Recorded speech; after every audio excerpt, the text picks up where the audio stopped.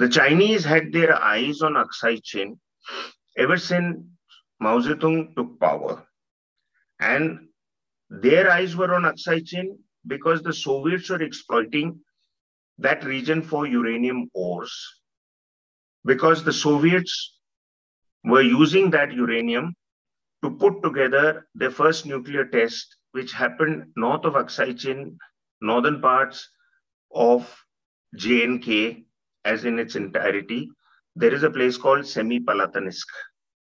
So when Mao came to power in China, he went to what he believed was his ideological guru, the Soviets.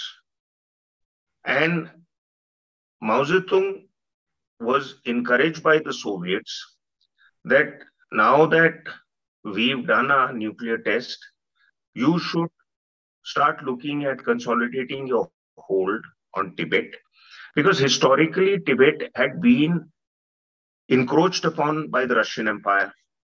That is briefly mentioned in the book. And the Chinese began to quietly work to a plan. The plan became obvious to Pandit Nehru's team only in the late 1950s. By then, 7-8 years they had been in Aksai Chin.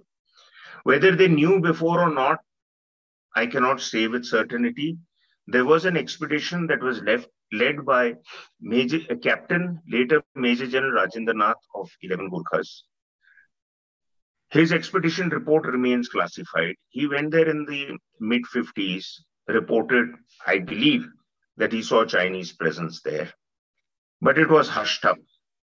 So Nehru and Krishna Menon believed they could outtalk anybody into a diplomatic solution.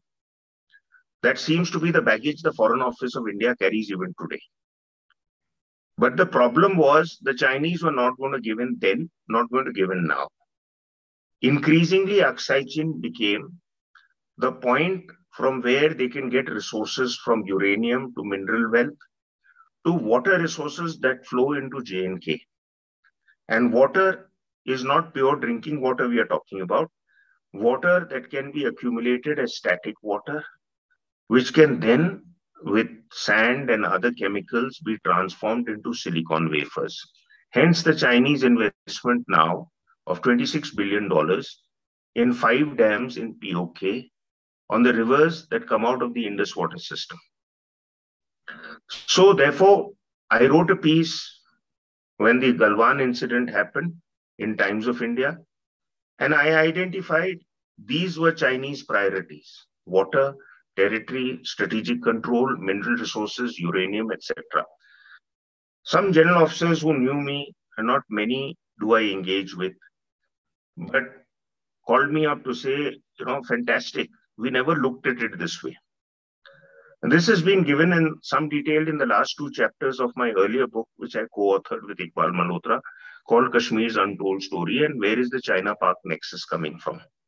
By the time the Aksai Chin matter hit Nehru and his team on its face, which was in the late 50s when the issue became a matter in Parliament, a lot of water had already flown through the Indus. And China had built a road connecting north of Aksai Chin, Kashgar, to southeast of Aksai Chin in Tibet, Lhasa. So it became a strategic road, which is today called Highway G219. And it is to give depth to that road and to provide it protection from artillery shelling that the Chinese have tried to acquire more and more territory from the LAC that has come to be. By the way, the LAC only got the nomenclature in 1993 when Mr. Vajpayee's visit was followed by Narasimha Rao's visit. Before that, as you know, having been in military operations, it was not called the LAC, although the line remained more or less the same, varying a bit before the 62 conflict, after the 62 conflict. And in 59-60, Chow En-lai made an offer to Pandit Nehru: you let us keep this and you keep the entire area of Arunachal Pradesh, which was then NIFA. So Pandit Nehru then went again for a zero-sum option that NIFA is already with us. We want all this territory of Aksai Chin back, which is the line even now our diplomats argue that we want a solution which is LAC plus, that means parts of Aksai Chin. And China wants LAC plus also, that means more parts of Ladakh.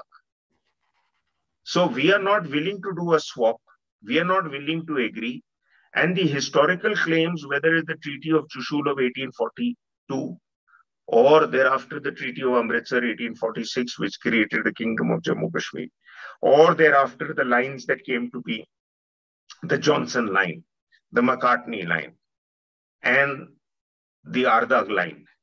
These lines were drawn by the British Empire. And when you have an empire, you can draw what lines you want because the others are not as strong as you.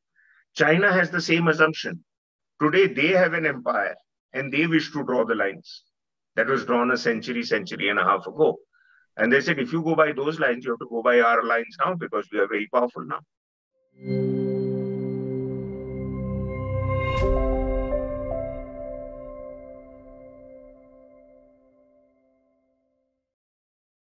Please remember to subscribe to us and switch on the notifications for this channel.